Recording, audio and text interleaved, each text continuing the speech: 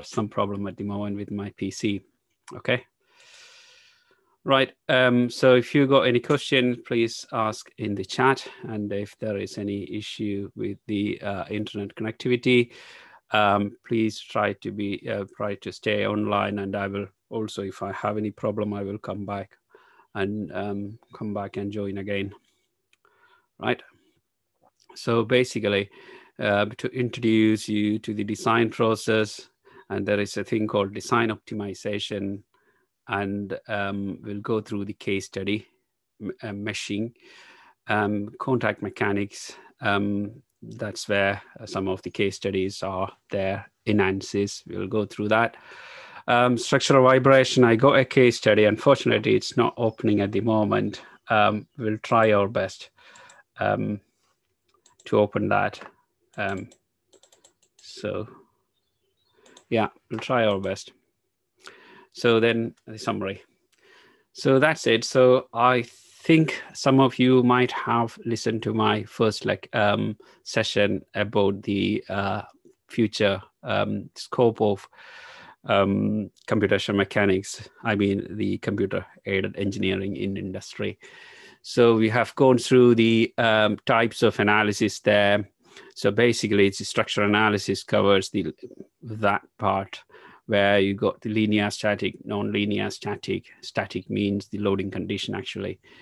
Then you got non-linear static means that I think that's the majority of the industrial applications need that, because machines work in non-idealistic situation where the loading condition could be dynamic as well, and the behavior of the situation, I mean, non-linearities could appear in the material. So that could be plasticity, hyperelasticity, temperature driven stress or creep, or very large deflection. We call the stress stiffening activity as well. So this is the area of actually the machine design part, structure analysis. Of course, there are thermomechanical analysis and fatigue. These are considered different. So the CFD is the part where we do system level of analysis. Okay, so the CFD could be an input to the structural analysis, right? We are not discussing CFD today. The crashworthiness, impact simulation, drop test simulation, occupant safety, all are considered as the analysis required for certification. Okay, so that means there are regulatory bodies, and we need to meet some criteria in order to manufacture the product or the design the product into and make it into the market. Okay, so that's why we need to do that. So these are obligatory things. Noise, vibration, harshness as well. Again, as a subcategory of the dynamic analysis, you can see rotordynamics, multi-body, bird strike, etc. So just to highlight the design process. So it basically starts from a problem. So that's called problem identification. Then it goes into an ideation stage where you have to do some concept work. And from that, the design process actually starts with some drawing, drafting, mechanism, design, etc. in CAD. Then it goes into refinement, and then the analysis, which takes place. That's where the computational side of things happen mainly, though we have things to do in the concept stage as well, which I'm going to talk in a minute. Now, from there, the refinement starts. So the analysis feedback back into the design process, and then it refines. That design refines, and then that gets into the design selection process. And then the implementation phase is where the further advanced computational mechanical analysis will take place for certification requirements. And then we document it. So that's the standard design practice we follow in industry, right? So the analyst or the computational mechanics side of things will take place in the detailed design phase, from the refinement to the documentation. Okay. So let's look into some sort of a case study here. So this is a bike manufacturer who wanted to update the version of the existing product. Okay, so there was some customer feedback, and they had some issues with the suspension system. So there is a version 2. They had to update that. So the initial, I mean, it's the designer's job to come back with 3D models, etc., and draw some drafting, etc. However, whoever designs that, taking part in that design, it could be an analyst or could be the design engineer itself, come back with some sort of minor level of analysis. So these are kinematic simulations, basically, to understand the motion and the kinematic parameters within that. So sometimes we call this as analysis for design space, to understand what sort of leverage or what sort of space we have, what sort of space is available to play with the design. Okay, so that's what it is basically. So then the engineering charts, we look at the engineering charts and get some parameters, so for optimization basically. And that goes into a further detailed analysis on the suspension, you can see there. And that then the finite element analysis take place on the proposed designs. And with that engineering parameters, we do the analysis, and a prototype is made. Okay, so this is how an engineering problem looks like in broader terms. Okay, so that actually is an inevitable part of the design process. So to put in terms of timeline, okay, so you have a problem, and somebody will write a requirement for that problem, right? What needs to be solved. And then you have to understand the system level of that design. Okay, so it could be CFD, it could be cooling. So 1D system simulations with software like Simulink, or it's basically simulation to understand the system level of the design. Okay, so that then inputs into a component level, right? So for example, the CFD gives you the temperature, and the temperature will goes into the structural analysis to get the temperature induced stresses, okay, creep, etc. So vibration, fatigue, lifing, etc. are under the component level. So I'm talking only about the computational side of the design process. Okay, of course there is parallelly, you got the draft design, concept design, draft design, then detailed design, and validation, then manufacturing, design for manufacturing, and then certification of the design. So that goes parallelly with the computational activities. Okay, so certification requirement is where you have designed something and you have done a prototype, and that works, and you want to produce that mass. So you want to do a mass production. Okay, so you want to get that product into the market.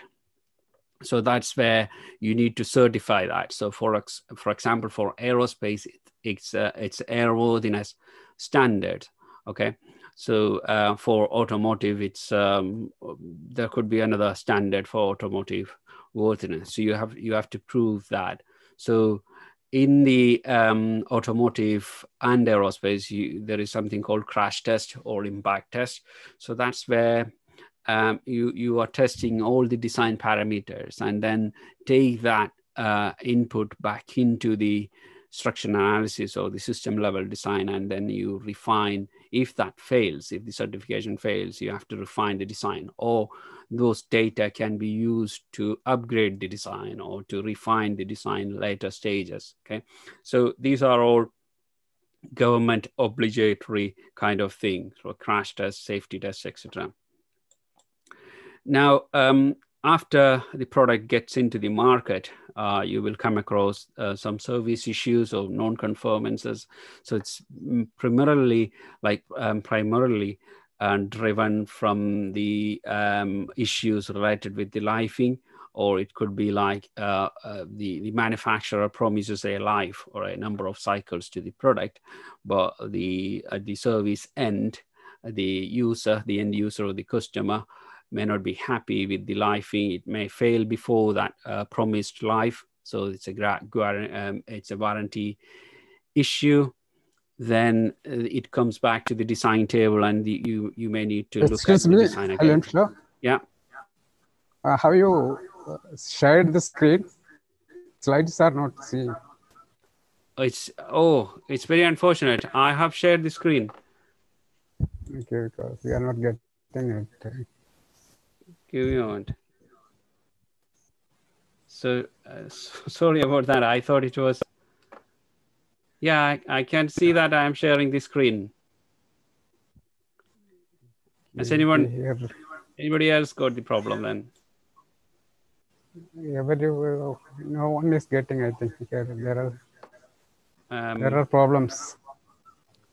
Okay.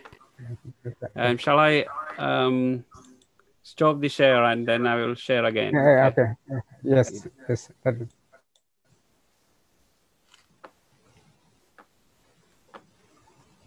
Can you see it now? Yeah. Now it is. Okay. Sorry about that. I think I will go through that once again.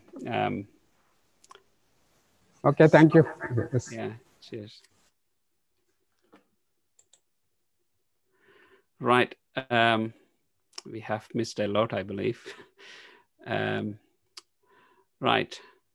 I think this one I have shown last time. So it's basically structural analysis, going through that bit, right? So that's basically the machine design part of things.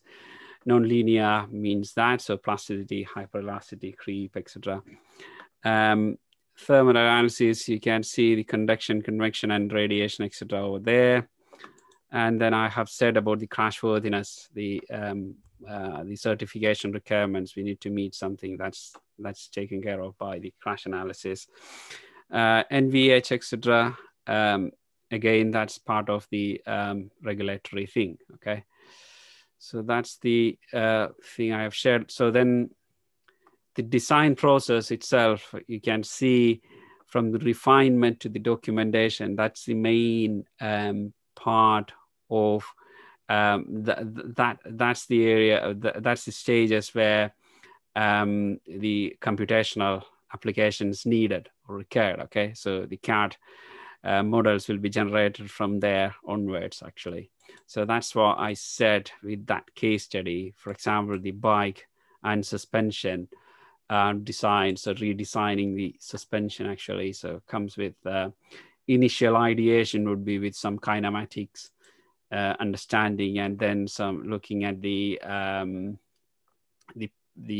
specifications or the parameters of the suspension with some plots, etc. And then you go into design, looking into the structural design of the suspension, and using these parameters, you actually come up with finite elements results, and that would go back into the design, and then you develop a prototype, right? So that's what I said. Regarding the process, as you can see, somebody would start writing the requirements document or the problem. Then it goes into the system stage where you look at the problem at a system level. So it could be kinematics, it could be CFD, cooling, or 1D system optimization. Then it goes back into the feeds back into the component level. You can see the structural analysis, vibration, fatigue, lifing, etc. So this is where actual design takes place, right?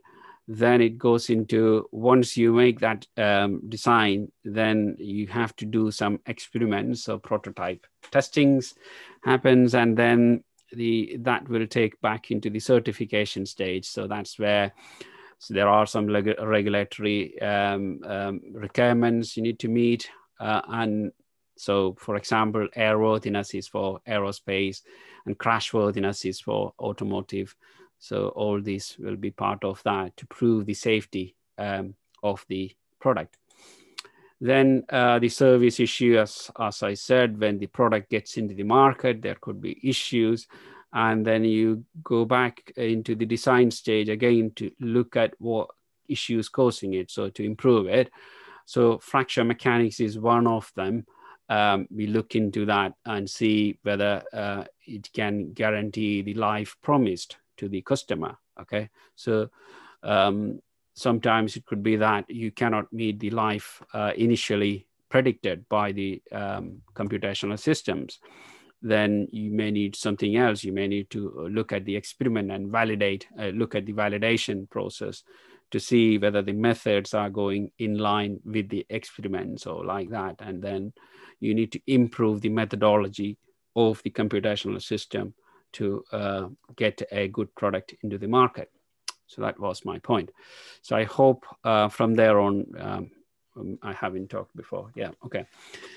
So my point is simulation-driven product design. So that, what is that?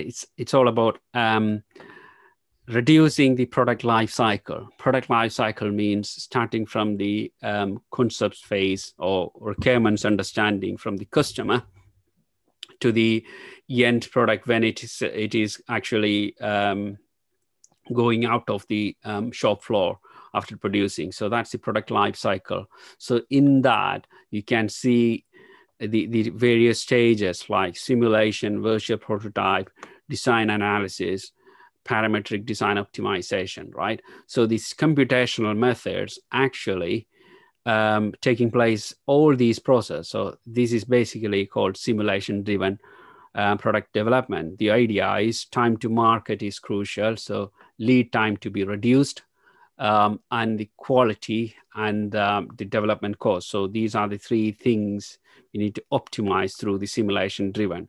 So computational simulation, so computational mechanics and the computational methods all are vital these days for product lifecycle management, for getting the product into the market. The main reason is the competition, the pricing, the cost structure, etc. So it's all vital to get the product out of the to get into the market. So that's why you can see these days, you can see an upgraded version of an iPhone every 6 months or every year. Same like the car industry, you can see the cars are upgrading frequently. So this is because to keep up to date with the market, all right, catch the customer. So that's why simulation-driven product design is important. So what is simulation-driven product design? So it's not only the finite element or CFD, it's also, you can see the manufacturing simulations, right? So this is where you apply the computational practices into the manufacturing process. And then I don't know whether you have heard of Monte Carlo simulation. So Monte Carlo simulation is basically looking at the variations in things. So that's very useful in manufacturing simulation these days. So design for manufacturer, design for service, etc., uses Monte Carlo simulation these days. Now, 2D drawing, that's part of the CAD. Design for manufacturing, as I said before, design for assembly. So this is part of the variational analysis, which we are not going to discuss today. So variation analysis, what it does is you have a function where you look at the variation within the design. It could be the stresses, it could be the assembly parameters, or it could be the tolerance or the manufacturing variation within the manufacturing, within the design. So all are simulated these days to get that product life cycle to be shortened, okay? And then documentation. So that's simulation-driven product design. So coming back to the machine design, for the mechanical engineers, what is important? First of all, at the concept stage, you have a design optimization, right? So not all the companies do that these days, but certainly this is part of the modern practice, okay? So what design optimization is, that sits within the computational methods, right? So this is basically looking at the geometrical parameters looking at the shape of the geometries and optimize it. So imagine if you, these days, if you order something from Amazon or something from a top company or something like that, a top supplier, right? You may get, and traditionally you used to have things like brackets or structures where you got a big chunk of metal, right? I mean, if you look at the old lorries, I think back in my school days, the lorries had like the bulldozers, for example, these had a very big chunk of metal inside, right? So that was the traditional design, because that was not optimized version of designs. That was just to check the strength. So in order to put strength, they had to put lots of material in. Material is costlier.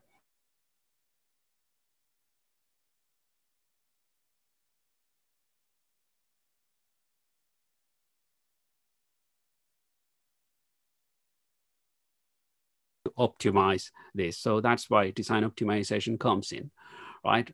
So it looks at the parameters there and then optimize the parameters we choose and get an ideal shape but it will meet all the criteria as well. For example, the strength, and it optimizes the weight. For example, in that example, it's like that. So twice stiffness of new design compared to the old design for equal mass. That's what it optimized with different kind of iterations. And as part of the design process, the designer or the structural engineer selects one of that best design, okay, given by the computational method.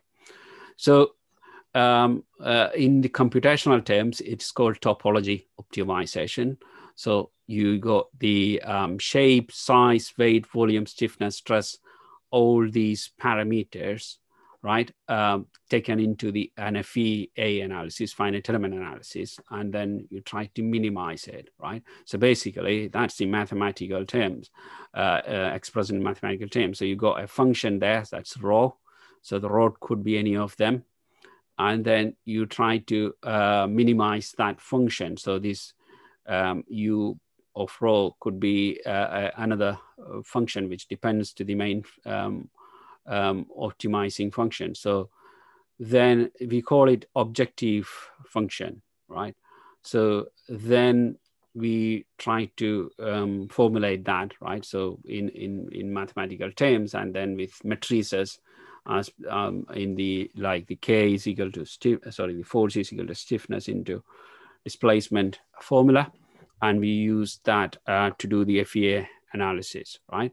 So it's essential part of the simulation driven product design, and there is significant reduction of cost from that and load of advantages comparing to the traditional design, as the example I have said about the lorries.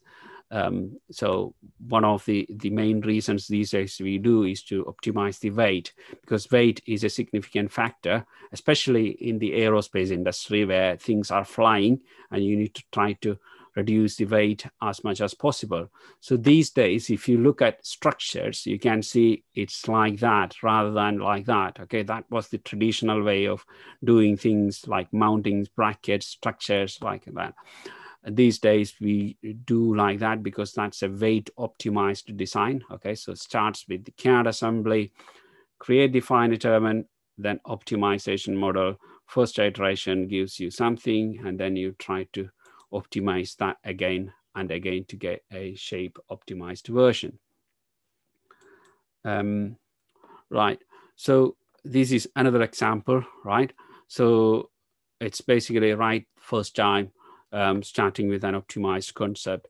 So these pockets of so initially it was a big chunk of metal, and the finite element package gives you the optimized shape, and then you further optimize it so it's lighter but stronger, so that reduces the analysis cycles as well.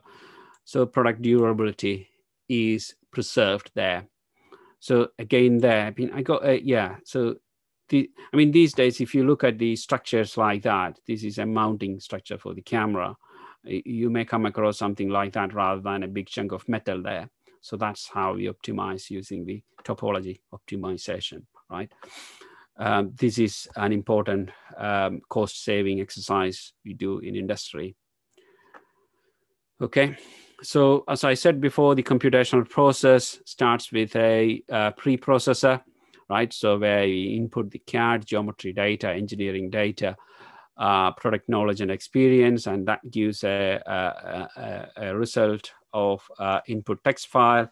Then you have solver, which does the numerical simulation, and you get the answer of that numerical simulation. And then there is a post processor which takes that input and then gives you nice colorful plots.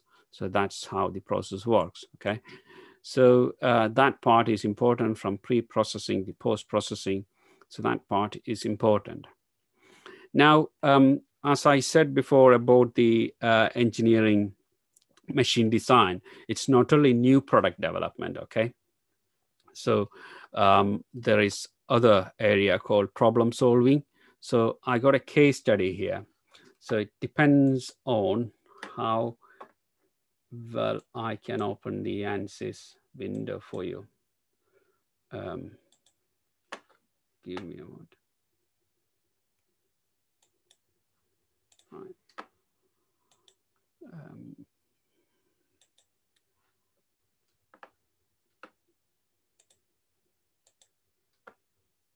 Okay.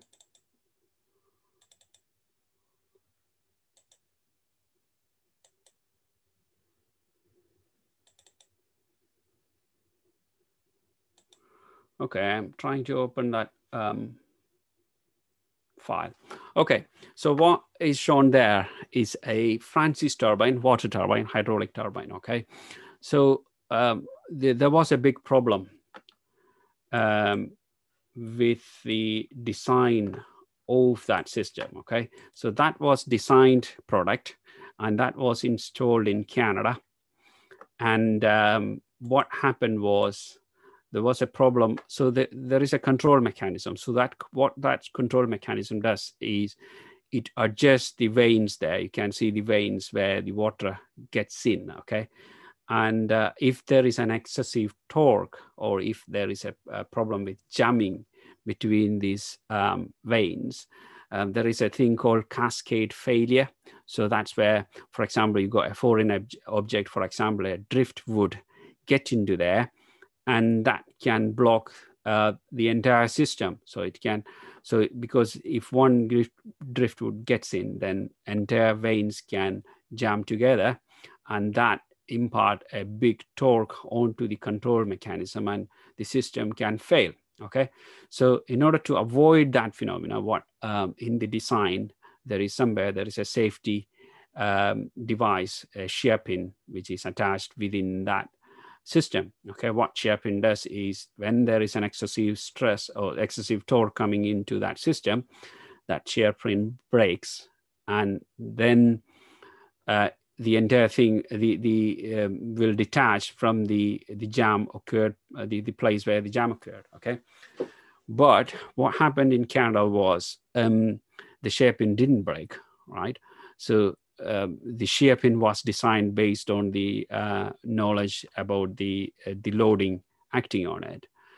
So in that system, there was a few friction plates. So this is the shear pin you can see over there, and the friction plates. So this is basically, you don't want, when it breaks, you don't want excessive vibration going into that system. So you need to give some damping. Okay, you need to give some friction so that the once it detaches, it will stop immediately without vibrating or anything like that. So that's why we put friction.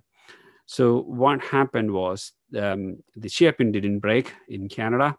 So so because of that, the entire system got jammed, and all this unit came out. So $250 million lost because of that silly shear pin. Okay, so this is how you get problems as a computational engineer, as a person who knows computational mechanics, either in academics doing the programming and numerical simulations, or an industrial person who is playing with software like analysis software. Okay, so both for the both population, this is a problem to solve. So my point is, you will get realistic problem like that, right? So the question is why the shear pin didn't break, and how we need to redesign that. That could be the question. So this is a top view. So this is the control system which actually controls the vanes there. Okay, so let me show you the ANSYS files there. So this is the challenge faced by the person who knows computational mechanics or computer-aided engineering, right? So it's not that you cannot model all the realistic parameters into a numerical process. Okay, that's not possible. So it's up to the person who actually looks at the problem, needs to break down, right? So CA is all about solving real engineering problem by an accepted methodology. So you need to do the problem, and then you need to get the results and compare this with some approved methodology. So we call it validation, right? So once you solve that computationally, then you need to validate that. But breaking down the big realistic problem is an issue. Okay, so I will wait until the answer is open so we can move on to the next slide. So key things here is like nonlinear elements there, because friction is there. Friction is nonlinear when you put friction coefficient, etc. And there is material nonlinearity there. Shear pin, if it is not failing, then it's getting into the plastic deformation, isn't it? If it is not breaking. So these things needs to be considered when you do a simulation or when you do a numerical investigation. Okay, the picture shows the results actually, right? Yeah, it's slowly opening. Give me a moment. So my point is, if you want to remodel that, if you want to model that system, you need to think, you need to assume certain things. You need to think about the boundary condition, as well as you need to think about the system behaviors in terms of linear and non-linear. However, for the industrial practice, we need to simplify as much as possible for the problem. So before I start, I talked about the verification and validation. So the method we follow should be verified and it should be a validated method. So this is a chart of the ASME actually. So if you start with a real structure, you have to model it. So it goes through these two loops. So one is analysis. So you create the structural model with the geometry, equations, materials. So it doesn't matter if you do that by software or if you do that by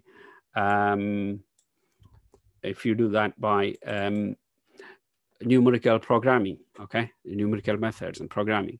So you create a computational model, and then you have a code verification. That's where you need to look at the numerical methods for its robustness. And then the calculation verification, you do some hand calculation, and then you compare that with simulation results. But the validation is also going through that pathway, and both needs to be matching.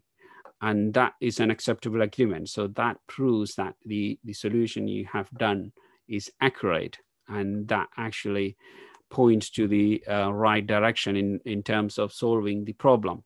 Okay, so in terms of the industrial practice, so that's important. Validate the method, whatever the method you adopt in terms of validating that. So it's interesting. It was an interesting project I have done in the past.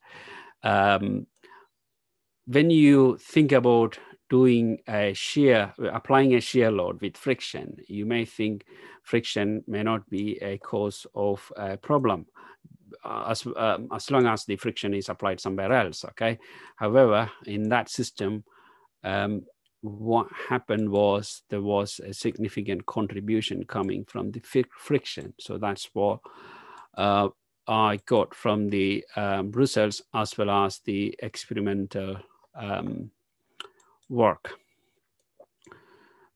So this is an academic license, so I cannot simulate it now. What I wanted to show you was the contacts. Okay, so when I said about the assumptions, it's about the contacts and how you do the analysis in a close as much as realistic. Okay, so if you look at that, not that one,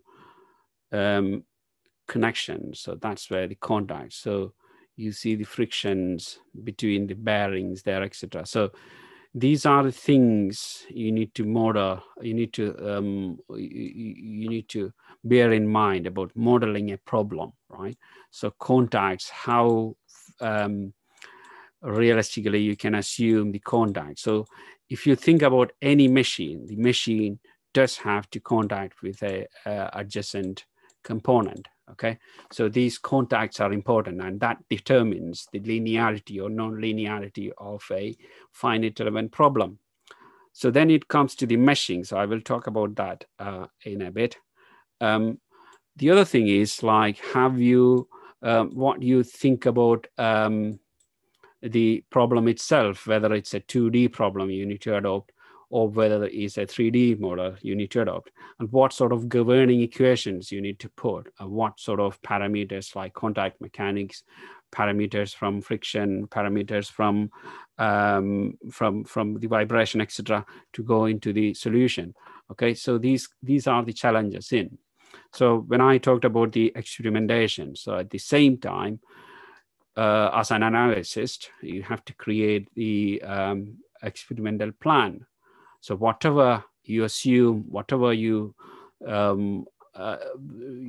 thinking to do as a numerical problem, you have to do at the same time. You have to do the experimentation as well. So this is the experimental testbed I have designed for that simulation. So then you have to do the experiment and compare it. So that's the idea, and that's how we try to tackle a realistic engineering problem. So that's about it. I mean, there was a significant contribution from the friction plates into that loading onto the shear pin, and the shear pin had to be redesigned because of that, and that was a surprising finding. Okay, so that was the output. Unfortunately, I forgot to put the result chart of the force and moment. It's the moment reaction forces I got from that system, actually. Which explains the difference between the shear load and friction load coming into that system. Okay, so the meshing is all about what meshing you will adopt, what sort of strategy in terms of meshing you have to adopt in a mechanical design problem. Okay, so here you need to balance what sort of elements you have to choose. The more you choose in terms of the higher order, the more costly the solution is, right? So that's why a two-dimensional analysis is always preferred wherever possible, because that saves you time, and that gives you the result fast as possible. And now there are issues in choosing these elements. For example, distortion, right? So, and the higher order you select, again, it's a problem. So just one thing to note there, that's an important element, LST, linear strain triangle. So it depends on the nodes are actually reading the displacement, right, with an approximation function. So I'm not going into detail about the theory. I'm just quickly going to another solution to show you there. So this is an idealized version of a simulation, which is actually converted into 2D. So this is bolt and nut interface, right? So let me see if I can do some sort of analysis there. So this is how we idealize the situation. The realistic engineering problem needs to be broken down into very simple formulation, and that goes into the numerical approximation. Okay, so you can see the meshing there. I think it's already there. So you can see it's not uniform, right? The reason is because there are fine mesh going on with the interface, because that's where we are focusing into getting the results out of these. Okay, so very fine mesh there. However, there are areas which you are not interested to see the results much. Okay, so where you can do a coarse mesh, right? So that's the idea of doing that.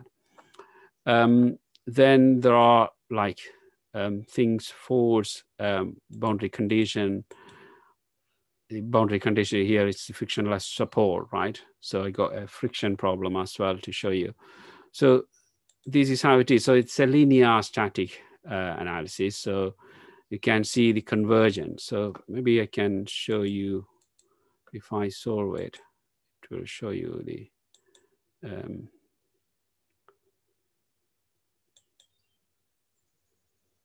yeah. Yeah, it's solving, it's trying to solve it.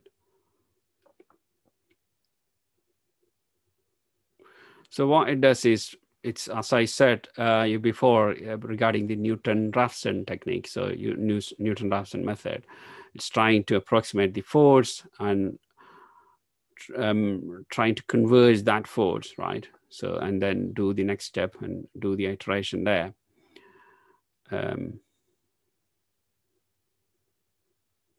Yeah, it's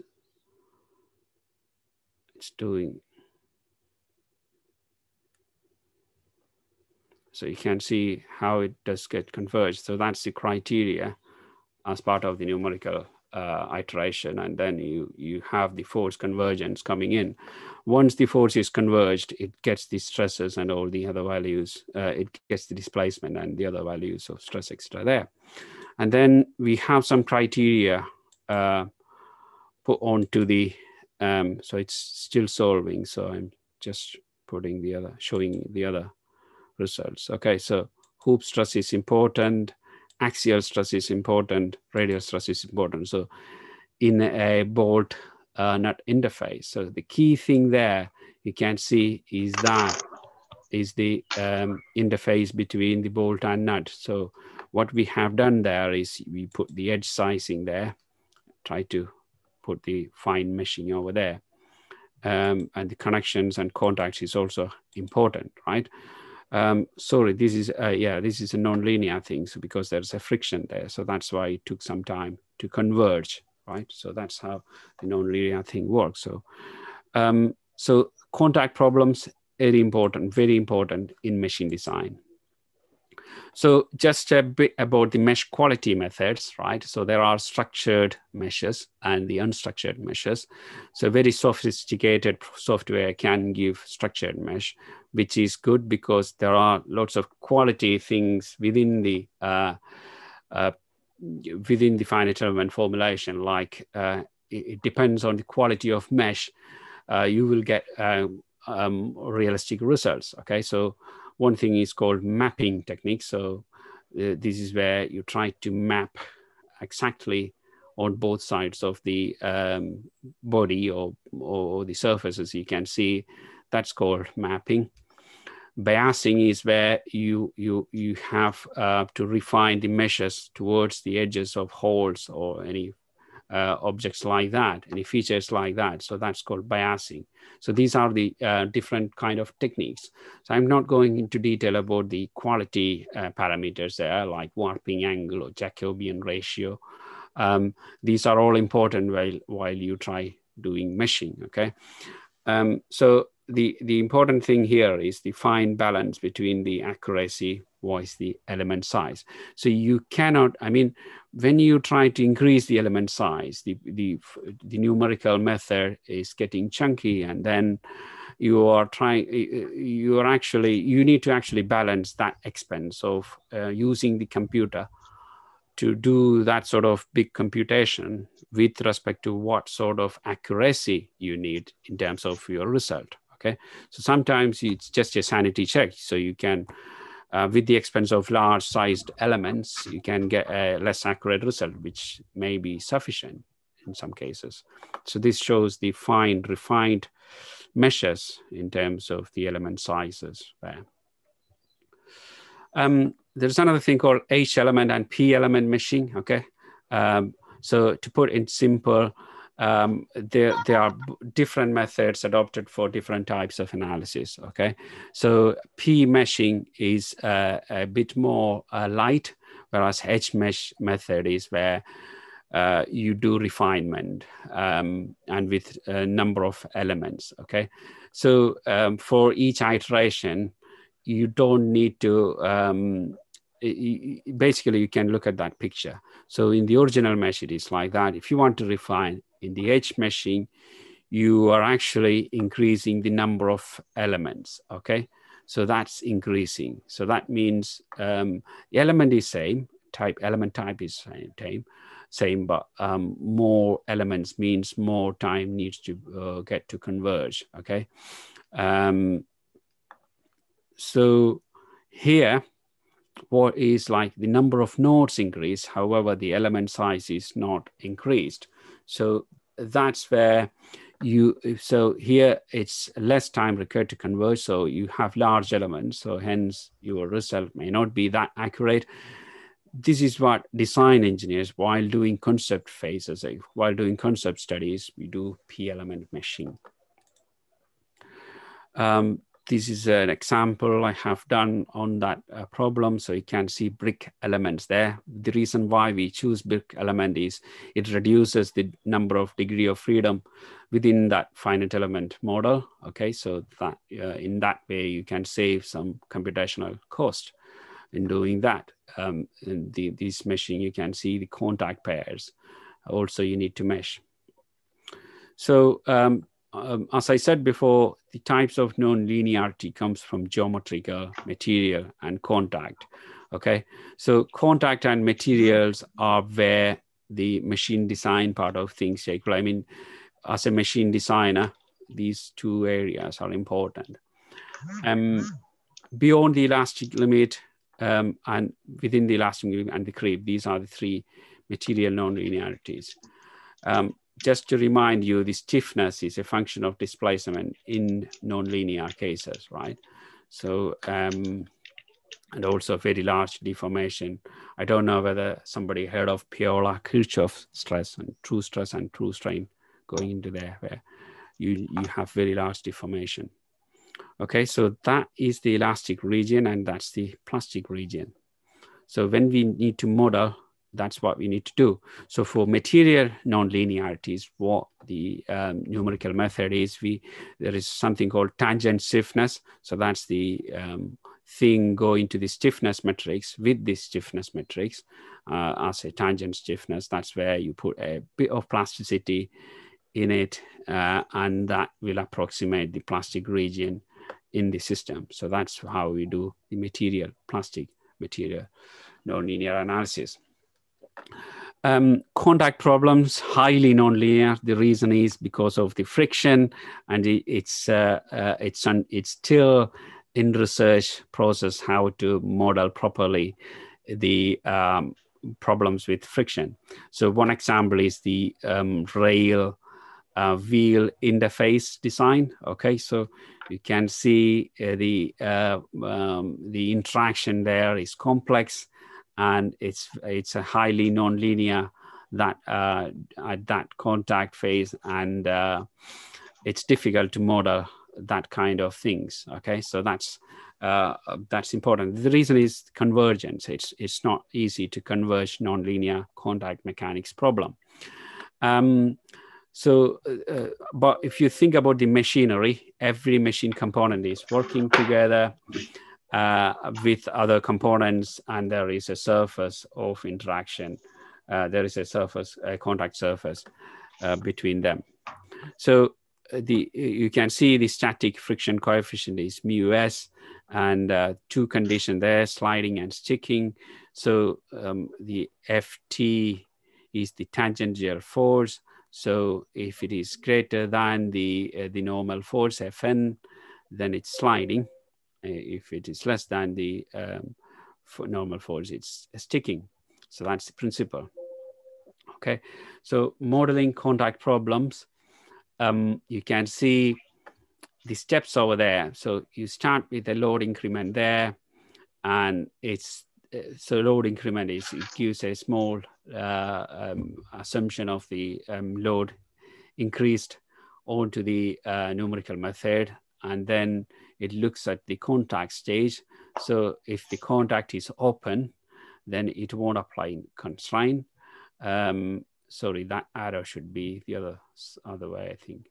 No, so it's, this arrow is different. That arrow should be there like that. So it looks at the contact stage, then it does an iteration based on that. If it is closed, it applies constraint. Then it again checks the contact stage, and if it is opens, it goes back and do that. So actually my arrows are in wrong direction, and it comes back and it try to close the contact, right? And try to find out the contact pressure if it is less than 0 or greater than 0. And that at equilibrium, it looks at that contact pressure and then converge. But there are methods, right? So there are different methods to do. So first of all, the things when you try to model contact problems, it's like rigid to deformable, or deformable to or flexible to flexible. That's the assumption between the bodies. So there is a contact surface and target surface there, point to point contact, point to surface contact, and surface to surface contact. These are the classification there. Now, when you formulate it, penalty method, Lagrange method, augmented Lagrange method. These are the main three categories of formulation. Multi-point constraints used in ANSYS. I have just written there, but I'm not going to explain it. Penalty method is the most popular one. So what it does is you got a penetration. So that's called master. So, and there is a slave there. So these are the contact surfaces. So what the numerical approximation does is it put a spring in between, and it for each iteration, it tries to find out the contact stiffness. So it tries to pull back, right? It tries to pull back on the other direction, the contact force, right? So it's used in implicit and explicit analysis, and it tries to find out the FKN. So it's trying to find out the contact stiffness factor, right? That's what it does. So, so penetration distance is important there. So that's the governing equation there, and that converted into a Newton-Raphson algorithm. Okay. It tries to look at the gap, and it looks at the contact stiffness, and for each iteration, it pulls back and it tries to bring back, and it again calculate the penetration there and see whether that penetration distance gives you the contact stiffness factor. So that was it does. So there is a tolerance for that stiffness factor, and once that within that tolerance range, then that means it's get converged. That's the idea. Whereas the Lagrange multiplier method is a bit more simple, where you got a penetration and you're trying to minimize that penetration, right? So what happens is the constraint, at particular constraints, when it reaches 0, the penetration, it applies a constraint, right? So reduce the contact penetration, that's the objective. And because of that, it has a good accuracy there, right? So what it calculates is the traction force over there, P, right? And then it creates that matrix. And here you can see there is a zero diagonal matrix, zero in the diagonal direction of that matrix. So what happens is it's the iterative solvers are not applicable there. So it's suitable for solving threaded connectors and plus-fit joints, etc. Now, augmented Lagrange method is actually a combination of penalty and the Lagrange method. So you can get both benefits of both methods. Okay, so it has the penetration there as well as the contact pressure. So that's the formula to get the traction out of that. So the numerical method is the Newton-Raphson, and you get the force convergence there. So I think I have shown you the simulation there about that. I think we are running out of time. So I have explained this in the last session. So you can see the problem with the contact is the conversion. So when there is no convergence, stress singularities appears, and the solution, the problem can blow up. So that's where you need to do some assumptions in terms of penetration as well as the method you adopt in doing the contact mechanics.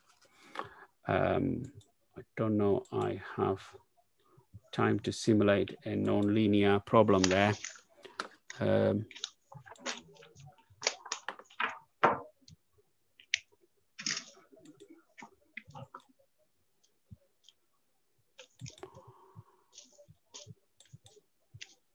Okay, I think I will carry on with the presentation and then try to finish it. And if you have time, we can do some simulation on ANSYS.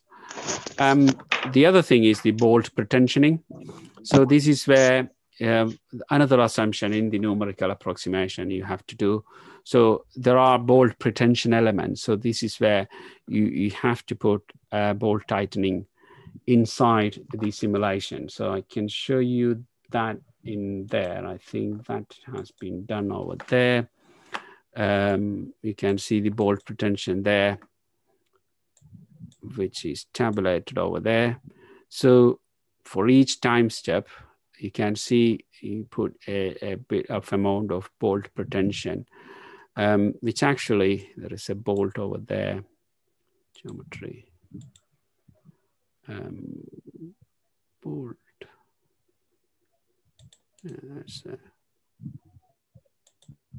So that's the bolt, my bolt there.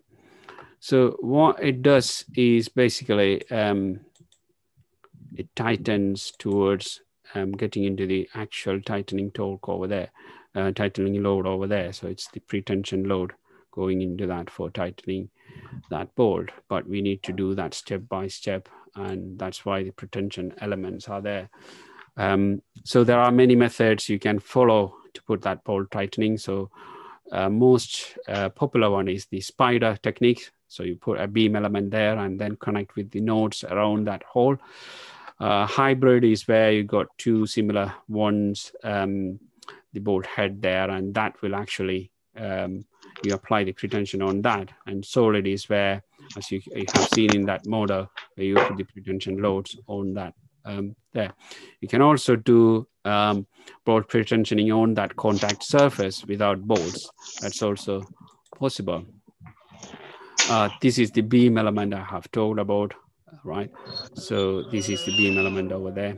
Bolt pretension is doing like that. So in order to get the accurate results, so bolt pretensioning is a must-have in any design.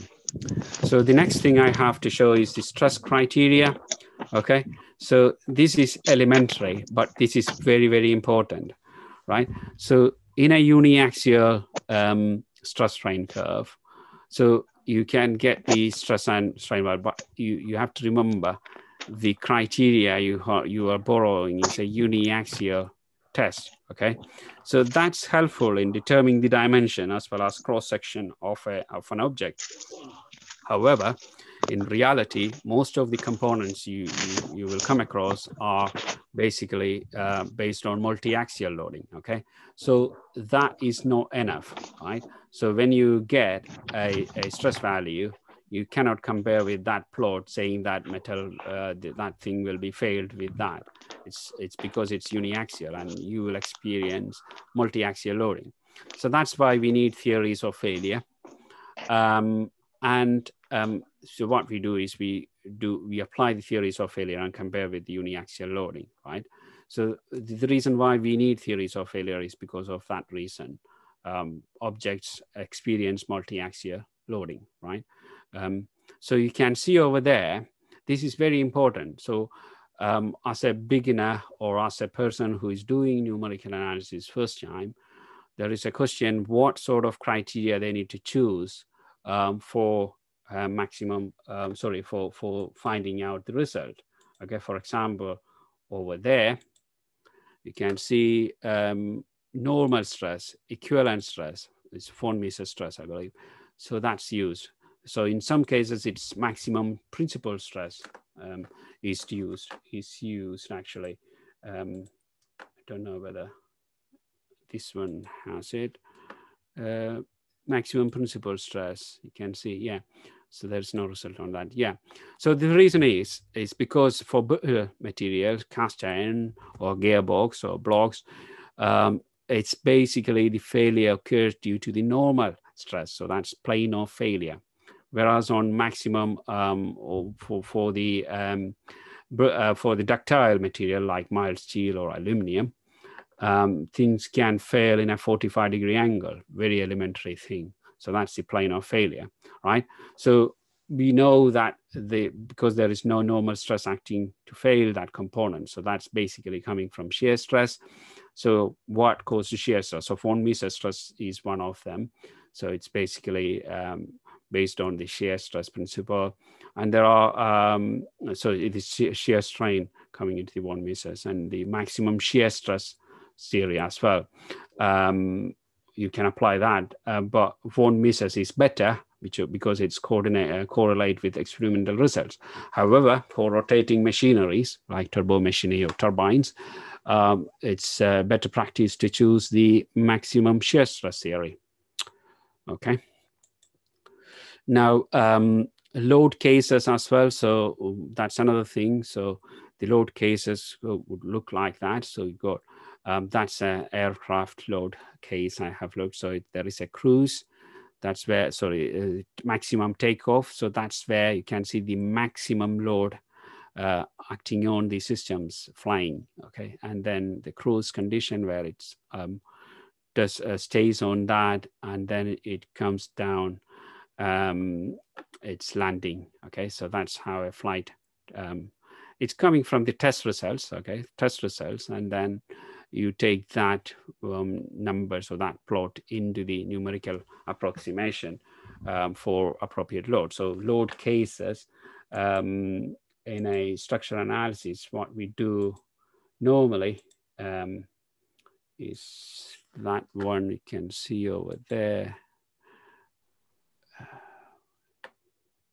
Force acting on it. So you can see these 1, 2, 3, 4 are given in terms of time stepping. Okay, so different times. However, they represent different load condition. Right. I think it's, yeah, I think that's a linear one, but that's how we actually put load cases into a numerical method in the software.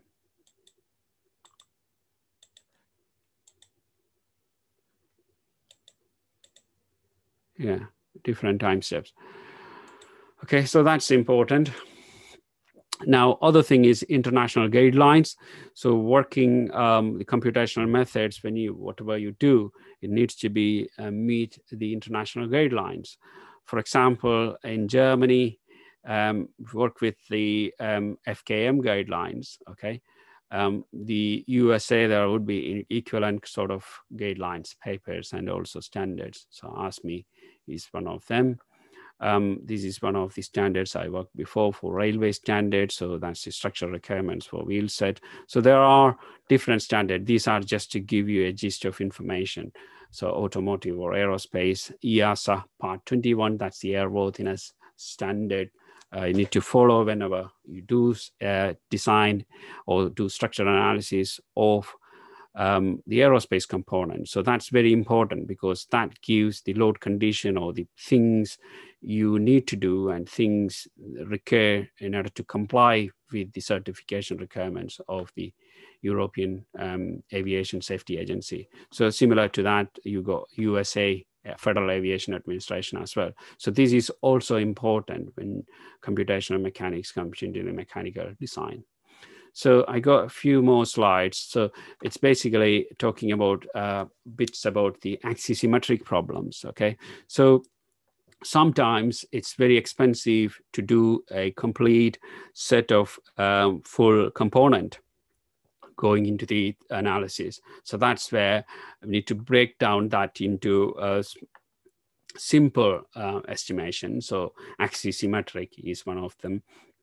So here what we do is like, because it's symmetrical, we can cut into half or quarter or eighth of the symmetry and then apply the loading condition and the boundary condition on that axisymmetric. So it's the plane stress and plane strain formulation basically. So so no external constraints required for that, first of all. And if it is a 3D, it's difficult to put constraints inside, etc. And especially if it is a pressure component like that, it's good that the axisymmetry can solve the similar problem. You only need to multiply, in order to get the final results, you need to multiply the number of slices it has. So pressure loading is symmetric as well. So that's why things like this, boilers or things like this, we do axisymmetrically. One important thing is the constraints. So you can see the red one there. That surface is actually needs to be constrained with respect to the XY plane. That's that red plane. And the rotation needs to be freed up in this direction as well. So that's how it works. So it's plane stress and plane strain. The main advantage there is meshing. So when you assume that in a 2D, then the meshing would be very easy.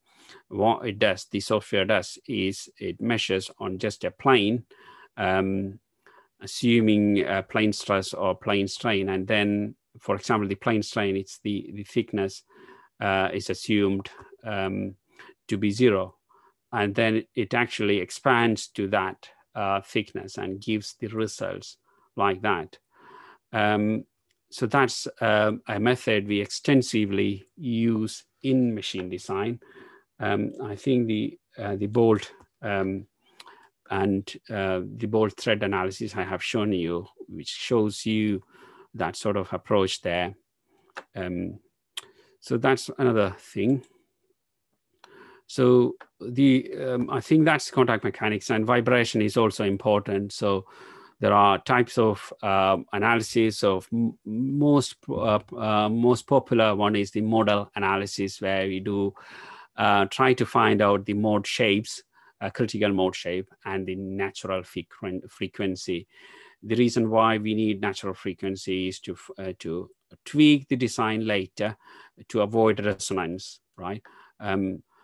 And the formula, the formulation is like that. For model analysis, there is no damping and no transient element. So it's M and K coming into that problem.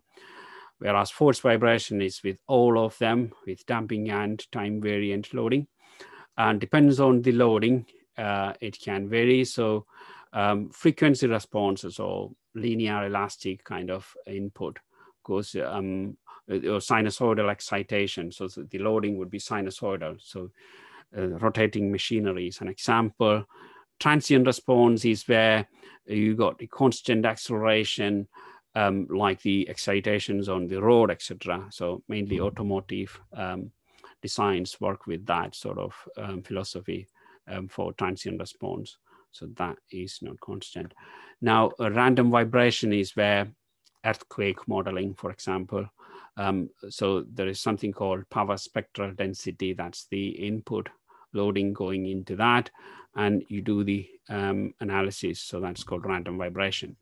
Now you can see that's an example of a compressor blade with mode frequency. So the mode shape actually is very useful for machine designers, because that gives you an idea how the system behaves in different sort of frequencies, okay?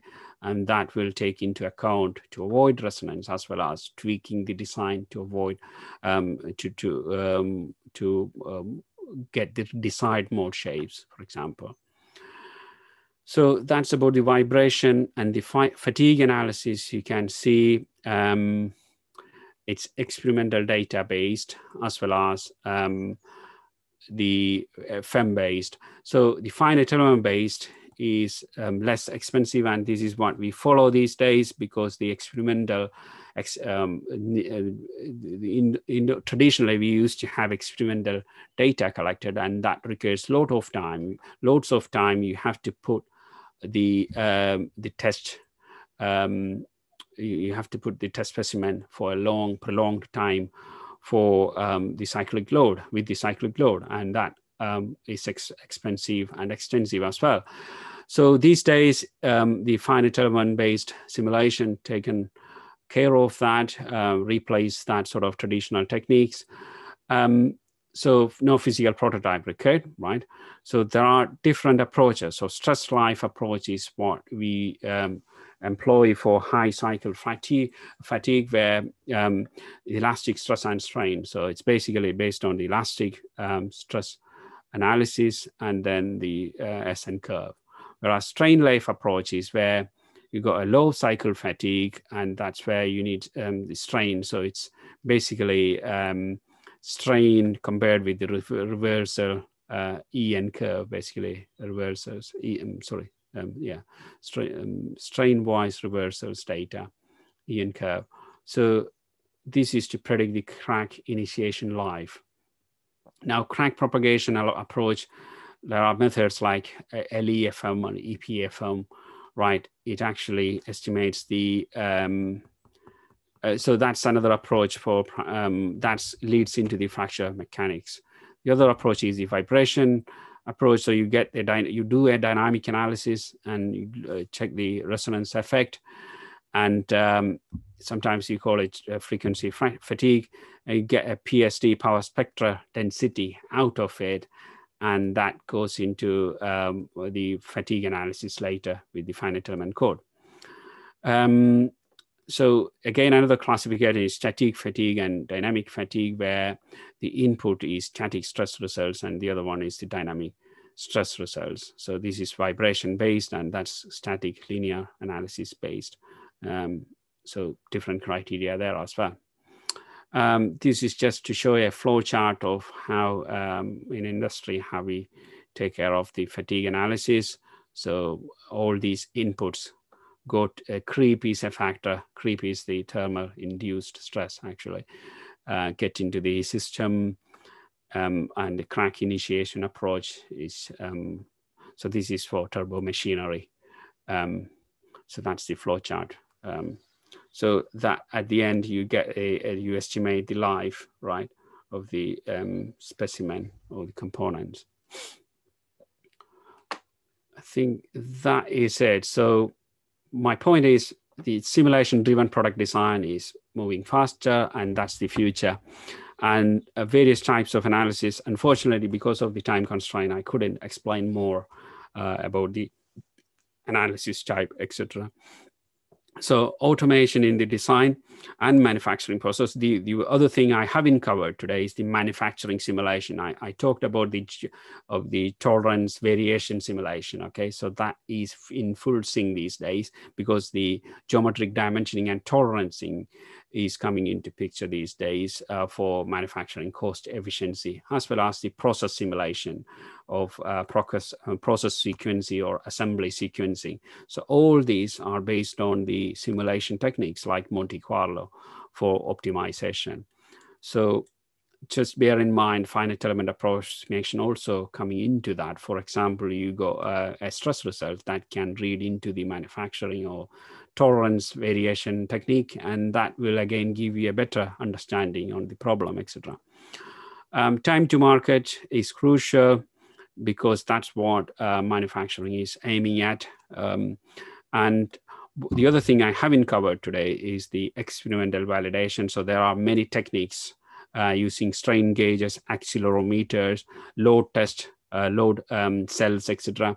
So these things go in parallel with the stress analysis or the structural analysis. And it is the analysis job to actually define the experimental plan and select what sort of experiment they need to track the actual load, which needs to be compared with the analysis results. Okay, that's all for today. Thank you very much. I hope I have covered most important bits of machine design, the computational techniques used in machine design today. I can now look into your chat box and see if any questions came up.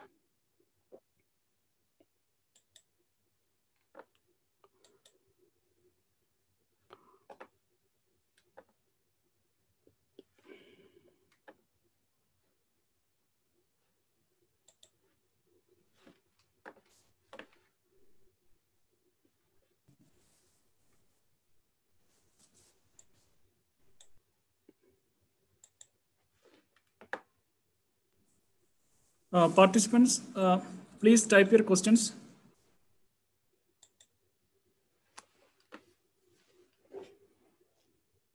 Halim Shah, I can see the chat box.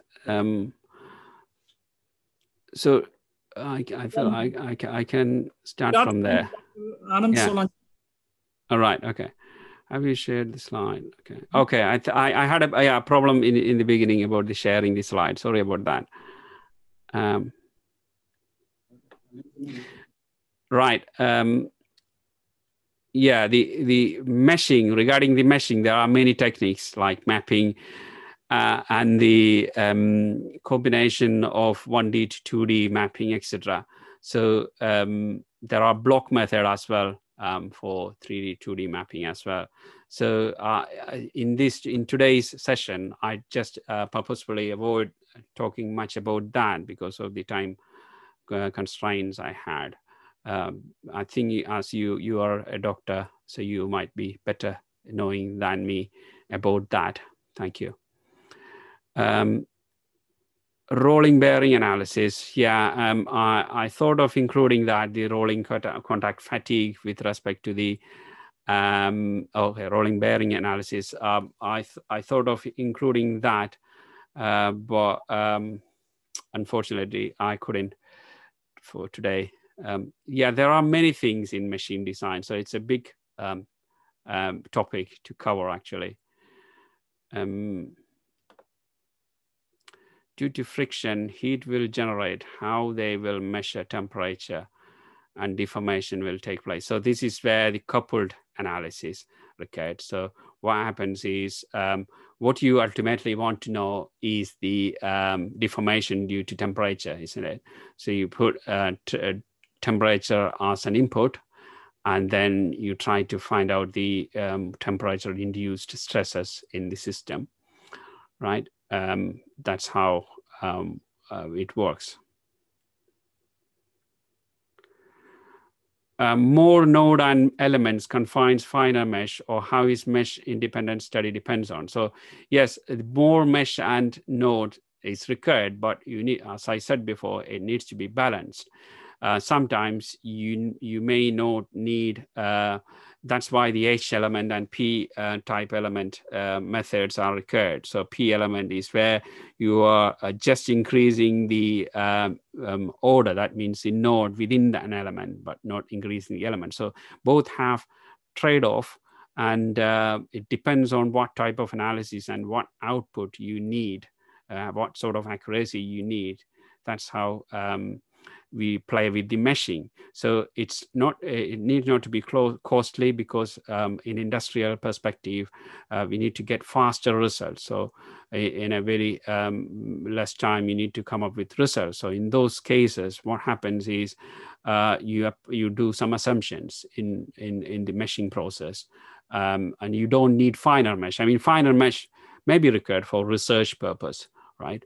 But what in terms of the engineering calculation, we just need an approximation which can favorably or reasonably compared with a hand calculation sanity check or with an experimental result. I hope I have answered that correctly.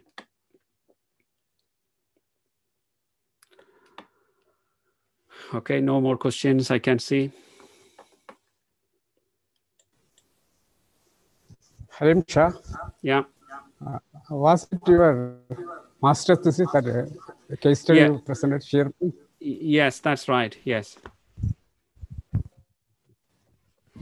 Usually, in idealization, usually we say that, or we teach to ignore friction. So to simplify the problems, we ignore friction and do analysis. So if you do like an analysis, resulted in a loss of $250 million, as you said. Yeah. So in academics, we may be able to make idealization, but I think in real situations, before ignoring or neglecting any of these silly things, a detailed analysis might be required. Is it the case? Yes, I agree with that. I mean, especially that's the challenge. I have put some challenges in my last session. I mean, that's the challenge in nonlinear problems. Trying to figure out the contact mechanics. That's one of the big things in the industrial world, like how well we approximate the real-time scenario. So friction modeling is one of them. The other thing is the material nonlinearities, and coupling the material nonlinearities with the contact nonlinearities. That's a challenge we face in industry. You can see and also the friction can vary as well. So it's not like you just put a friction coefficient there. The friction can vary with a linear or nonlinear fashion as well. So that function is also needs to be modeled. So these are the challenges in a real-time scenario. Also, it is a case where we can compare the masters in our country and masters thesis in abroad. So the difference in the level of research work we do. Okay, anyway, Halim Shah, you have done an excellent session. Thank you, sir. Thank you. I actually intended to cover the fatigue and also the vibration, because there are many theory in that as well. Very, very interesting things happening in industry as well. But unfortunately, I just limited my presentation to 35 or 40 slides to meet up with the timing. Sorry about that. And maybe in the future session, we can have a future session. Okay. Yeah. Yeah. So I think this will be very useful for the faculty who teach computer-aided design and analysis of Kerala Technical University, design and engineering, machine design. Also all these faculties who teach in other universities also. Yeah, okay. Okay, thank you. Yeah, thank you, sir. Again for presenting such a nice session. Yeah. Thank you. Bye. PL.